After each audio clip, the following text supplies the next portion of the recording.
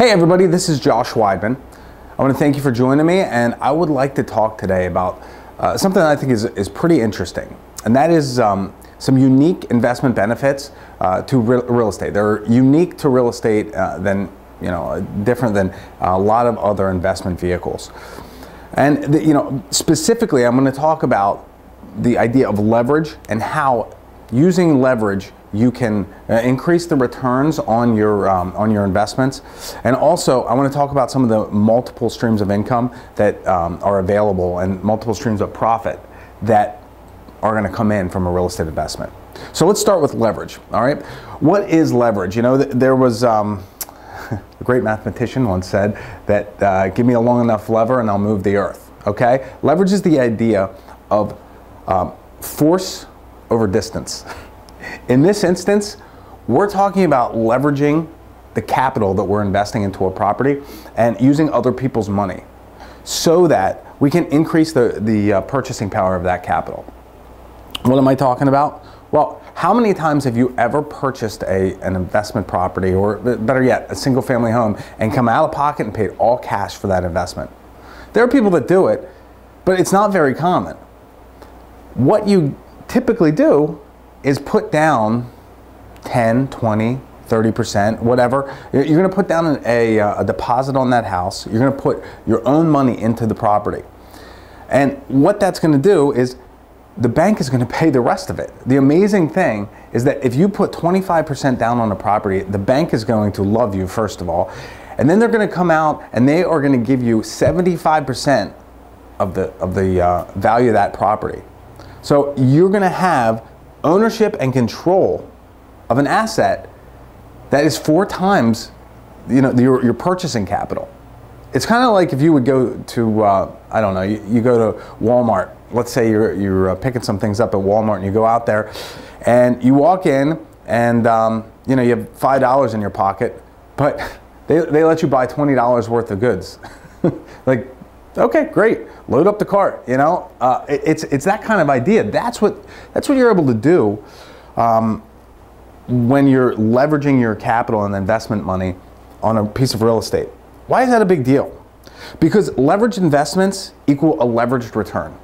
I'd like to share a little bit of an example with you here on side-by-side comparison between a 10% increase in a asset value between a stock and between a piece of real estate.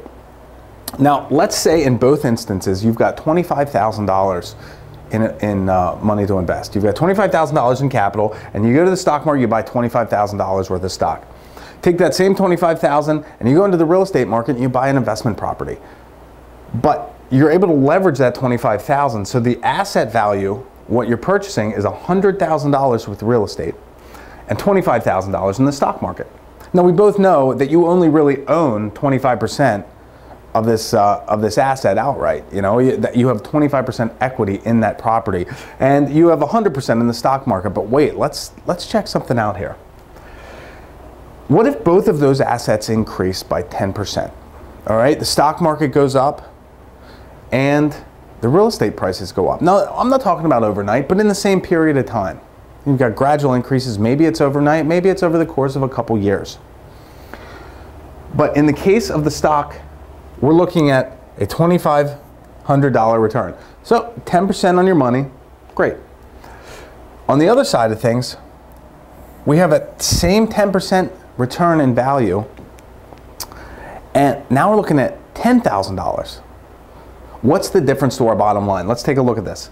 A return of 10% in the stock market, but on the same piece of real estate with the same $25,000 investment, we have a 40% return on investment. That's a 400% greater return in the real estate market as opposed to the stock market with the same small 10% gain. This is pretty typical with a real estate investment. It's something that is different that you're not going to see in the stock market unless you're a day trader and you've got a boatload of capital to invest. But it's in a typical stock portfolio, you're not going to see this type of thing. In the real estate market, this is part of very much part of the industry. Whether you're buying a single family home to move into and live in, or you're buying an apartment building, you're going to invest your own capital, but it's only a fraction of the value of the asset that you're going to be able to own and control. And that kind of leads me to this multiple streams of income or multiple returns that we get from real estate. This is very unique as an investment. You know, there's a lot of stocks out there that are now offering dividends.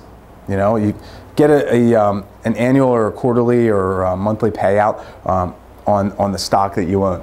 But typically, it's not a whole lot of money. It's a few bucks. The dividends from a rental property, these are coming in monthly rent checks. It's amazing. You got this rental property, you have a tenant that moves in, and you get cash flow. So that's really nice. Every month, you've got money that you can live on. They send you a check, it goes right in your pocket. That's great. In addition to those dividends, we also have appreciation.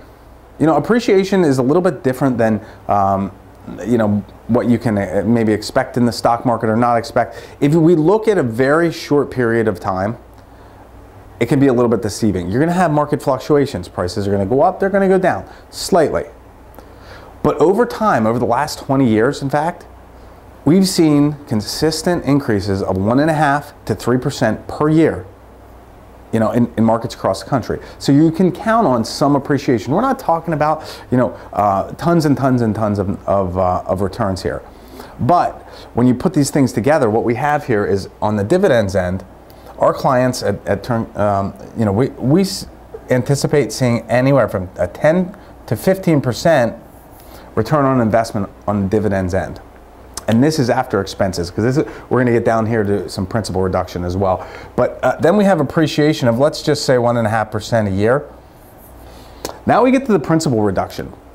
This is my very, very favorite part, and this is a great illustration of leveraging other people's money. You've got your 25% or your $25,000 in this property, and every month you've got a resident that sends you a check.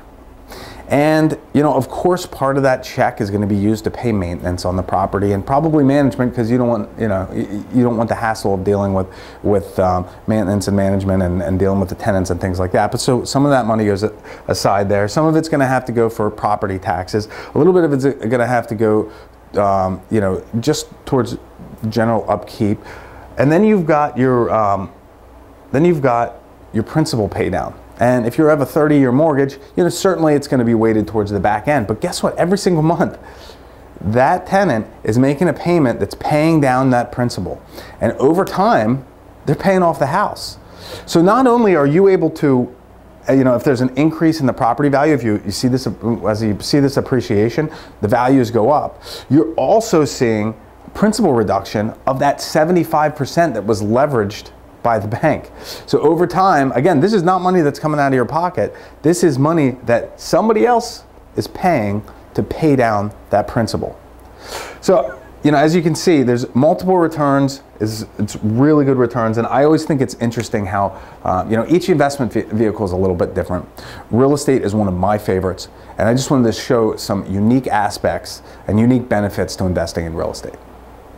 That's it for today. We'll see you next time.